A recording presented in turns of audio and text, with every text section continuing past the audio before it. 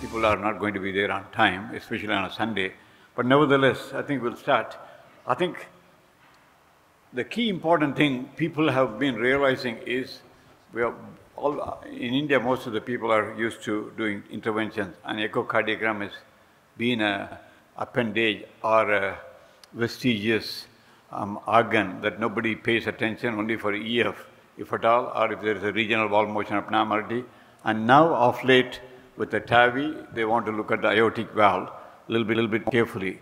But now, with the structural intervention of mitral valve and tricuspid valve and other things, people are paying a little bit more attention and more interest is being given to the imaging. And I hope eventually in 10 years from now, there will be a lot more non-invasive cardiologists who will spend their career in development, because it's not an art that you can pick up just by doing one day cath, the other day imaging, other day. No, you have to give totally devote your time. But now, I think regarding the tricuspid transcatheter edge-stage repair of the mitral valve, the key important thing is, since it's going to involve the mitral valve, you need to know the mitral valve anatomy thoroughly. I think you should never be able to have any question regarding this. So this is an anatomical picture. If you counterclockwise rotate it by about 30 to 40 degrees, then it will look like the way the surgeon is going to be looking at. This is when the patient is lying on his back. When we do the echo imaging on left lateral, it's going to be similar to this. But whereas when the surgeon looks at it, it's not exactly the same, it's a little bit turned. So if you look at it here, the most important thing, what you're going to be seeing here is, mitral valve is not a circular structure. That's number one, you have to keep in mind. Second, mitral valve annulus is not uniform. That's number two, you have to keep in mind. Number three is aortomitral portion, which is called as a septal leaflet. That area is almost flat, or it may be even concave, turning other way, because the commissures are going to be coming like that. So people have to keep those things in mind in a normal person when you're looking at it. Then, for easy purpose, we are divided into an anterior leaflet and posterior leaflet. But structurally speaking, it is not that easy. But for our practical purposes, you can see this is an. If you look at the leaflet, when you open it up, the leaflet, the anterior leaflet, the posterior leaflet, they are not really separated. At the commissural area, there is a small leaflet which is seen. There are commissural scallops they see. Sometimes this area, the commissural area, the scallops may not be as well formed. Sometimes they can be very well formed also. And look at the caudal structures. The primary cardiac coming to the leaflet tips, the secondary cardiac attached to the body and the tip or the coaptation zone where it joins. And in the case of posterior leaflet, it also has cardiac going to the left ventricular myocardium. So these are complex structures. And if you look at them, they're not going to be like the same in every patient. It's like your palm of your finger. The fingerprints is going to be different. So some of them, they have a bunch of several cords, tertiary cords here. Some of them have a large 1 or 2 cords. So it's going to be quite variable. So when you are looking at a patient with a mitral regurgitation, you have to look at it with the idea, where is the primary problem? Does it involve the portion, which segment? A1, A2 or A3, or P1 or P2, P3. Once you identify the segment that is involved, then you need to look at the edge of the leaflet. Is the edge of the leaflet normal or is it curled? And how are the chordates are placed there? Because that's what is not like a surgeon. Surgeon is very easy. All he has to do is cut, and he's going to either, if the tissue is large, he's going to cut it out and cinch it. The tissue is small, he's going to put an extra cord depending upon what it is, and he's also going to modify the annulus so that the coaptation will be fine. But for you, you don't have that luxury. All you have is 2 flimsy arms.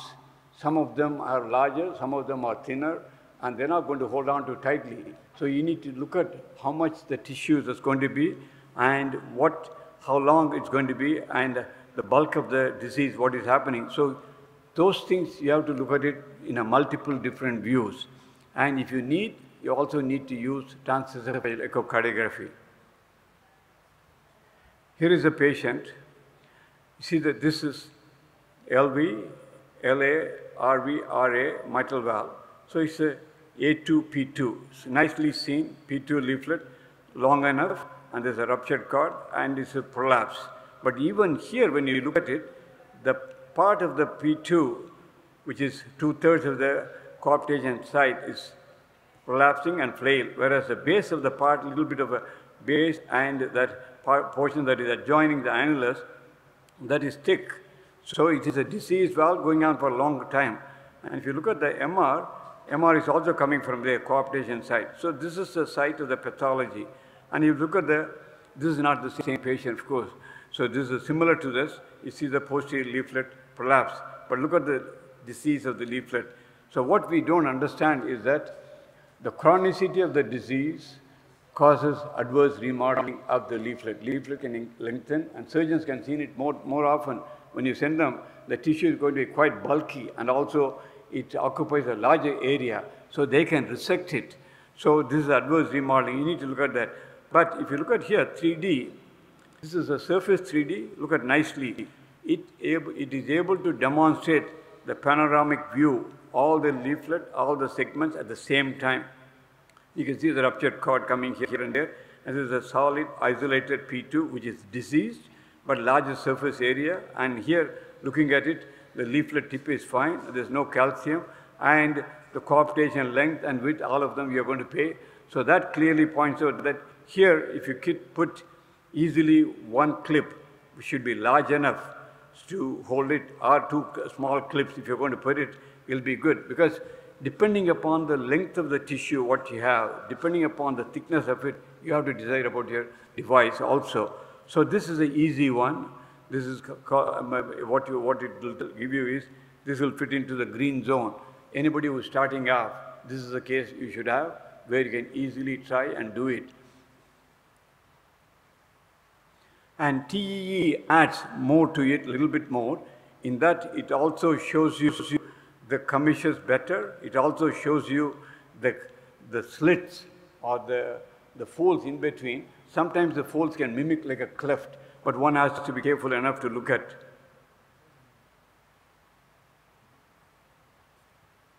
So this is another patient. Look at here.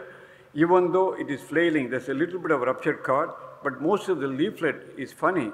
So this area is the degeneration, fibrocystic degeneration, and annulus is also a little bit of a fibrous calcium. And when you do a TEE, here you see this is the flail segment, and there's also this cleft-like thing. What you're seeing is a normal one. Once the disease is occurred, that area, as it prolapsing, it tears up, and we see the artificial or acquired clefts, which is resulting from the tear we see. And there is also what we didn't see here. This leaflet is prolapsing also, and here there's a small ruptured cord for that also. So TEE gives you more information. Even here, this also fits into the area where you can do it, because this one area which is large, when you put a clip and bring the two things together, this bulky tissue will become flat. So the other area will be covered. So that will be the easiest way. And this is another one where the pathology is related to the anterior leaflet. And if you look at it here, so it's an isolated, large anterior segment and flail, and posterior leaflet is essentially normal. Posterior leaflet length is fine. So in order to grab this, you need to have a sufficient amount of tissue. So here is also, even though it's anterior leaflet, is easy to do. So beginners probably should start with the posterior leaflet, like what the surgeons did in the earlier. Then you can do this also. This is also easy one, fits into the green zone. Whereas here, this is another patient. Easily looks like a P2 flail, but this is a mixed degenerative valve, fibrocystic degeneration. But in this view, when you look at it, it is bizarre, because the valve is thicker, but at the same time, the adjoining P2 and P3 area is not normal. When you put a color, the white jet that's going into multiple different views. So here, you have to be careful. Am I dealing with a disease? Say here, the 3D adds more. Look at here. So you also have severe prolapse and flail of P2, and there's P3, which is going to be a commissural scallop here. This is part of the P3 or is in part of P2, which is separated out. So this is a complex pathology, what we see, but this also can be done by experienced hands because you need to put one clip here, as long as it involves the center area where you're seeing sufficient amount of tissue is there, sufficient amount of leaflet on the other side to grasp, you can do that. So here, it requires 2 clips and give a good tissue bridge. But look at the area, it has become a little smaller. So one of the essential things what you also have to keep in mind is the essential mean gradient initially when you get it and our deceleration slope. Mean gradient may be 2, but the deceleration may be around 300. They have to be in the back of your mind. When you close it, you're going to develop mitral stenosis. So one has to keep in the back of your mind all those things, and majority of those cases are going to be with a small annulus. And here, this fits into a red zone. You really can't do it. This is like a Barlow's valve. I'm not quite sure how many scallops are there. So this is the anterior leaflet, this is the posterior leaflet, this is the anterior commissural scallop, the posterior commissural scallop, and the P2 itself has got its own 2 leaflets. So this patient, if you're going to, even most of the surgeons, I don't think that they can do it. When they try to do the repair is not going to be very good in this kind. I think ideal thing will be in a valve replacement. So, but people have attempted to do repair, and they have done repairs, which is not satisfactory result. And here is another one. When you're doing a transthoracic echo, you see the mitral valve, which is quite redundant, anterior leaflet. So look at what I said about the chordae. Look at all the primary chordae are quite a bunch of chordae and secondary joining together on both leaflets. And when you do a short axis, it looks bizarre. You see P3, you see P1, you see anterior leaflet, posterior leaflet P2, you are not able to bring it up. It should raise a question for you whether it has got a cleft. And here, when you do a typical 4-chamber, that A2 portion is quite large and P2 is a little small. And here, the 2-chamber view, it looks like P3 is prolapsing, but you don't see the other one. But when you put the color, there's 2 large jets, one going across, the other one is coming across. This is a complex morphology. And when you look at it here, 3D, nicely adds ventricular aspect. When you look at it, there's a large cleft of the posterior mitral leaflet. So here, it looks like almost like a tri-leaflet. If there was a papillary muscle and chordae going there, I would have called it a tri-leaflet. So this is a large cleft, and these tissues are redundant and basically degenerative. If you want to put a clip here, you can do it in a patient who is highly symptomatic and high surgical risk where you can't do it, and a very, very experienced hand, they can get it done. But not by a novice, but surgeon, if the patient is the ideal candidate for surgery, I think probably surgeon can do this. They can close it and put a ring and reduce the size. I think there's so many things they can do. I mean, the images can recognize, there's so many options are there with the current modern imaging modality where you can sort it out. The same thing, which I couldn't see very well with the other one, with the new technique, you can see that the cleft very nicely involving the posterior leaflet. Now, most of the patients in India, they come, they don't have a history and they might have had some surgery in the past. Now they're presenting at the age of 70 with the shortness of breath and with heart failure. Here is the classic. Severe MR, anterior leaflet is short and thickened, posterior leaflet is fine. If you look at short axis, there's a cleft. So you need to think that this patient must have had congenital surgery like ASD or something like that closed, like this, ostium primum ASD with the cleft mitral valve. But in this patient, we did the surgical repair. This is a before, and this is after. You can see nicely. Surgeon can easily, we can't do that. We can't maintain the similar geometry with the clip. Well, one of the other area where you have to also pay attention is, this is a patient who are 83 years old, shortness of breath, significant MR. You can see here, Mitral annulus is calcified, mitral valve is thickened, anterior leaflet is also thickened, long-standing hypertension. And here, if you see it, posterior leaflet thickened, anterior leaflet is also thickened. It opens, but this doesn't open that well.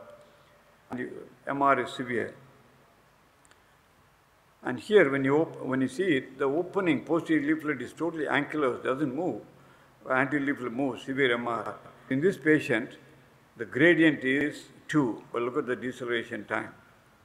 Then when they try to attempt, for her sake, so here's the TEE, and see the MR here, MR. And this is the annular calcium. Here the valve area appeared to be pretty good. It's about, it came up to, many numbers came, 3.9 to 4.5. So they attempted to close it. The annulus is like a rigid ring completely all around. So that is not compliable, not giving in. So once they put the clip to see, a gradient went up to 12. Then they have to take away the clip. So look at the pressure half time. So I think that is for the degenerative mitral valve disease. In functional MR, same way, A2, P2, the most important thing what you have to look at is the length of the P2, that your coaptation site to coaptation height, will you be able to pull it back? And how is the annulus? Sometimes the annulus is also dilated, then you can't pull them back. So you got to keep that in mind. And here is the TE again, clearly shows commissure, posterior commissure, this is the area. And this tissue is large enough, and this length is large enough, so you will be able to pull it and put a clip. This is straightforward, easy to do. Dr. Chandra, can you conclude, as we have to go for a live case, it seems that I'm done. So this is another functional MR. I mean, it looks like functional MR initially, but on the other hand, it's not. It's a flail tissue and also functional combination pathology. In this kind of pathology, you really can't use. There's also not a zone that you can use it. But anyway, I think to close off, when you look at the valve, you have to look at, one, what segment is involved. Number two, whether the calcification is present, how extent it is, does it involve the grasping zone. Third, mitral valve annulus, as well as mitral valve area and mean gradient is important. And flail gap and all are not necessary nowadays because the many clips of different sizes are there and the experience have improved. People can grasp anything they want now. Thank you.